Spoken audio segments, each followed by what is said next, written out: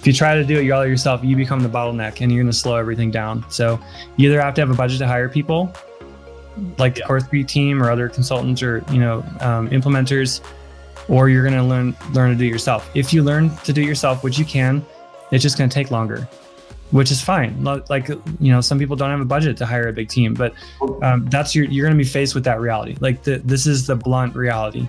You hire people to do it faster and then allow you to focus on what you want to do, or you learn to do it yourself and go slower and not spend as much money.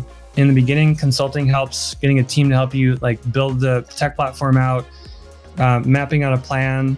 You guys even teach people how to, show up good on video because you're amazing on video. Like your on-camera personality is like the best I've seen in the industry. So all of that stuff that you guys do is super helpful.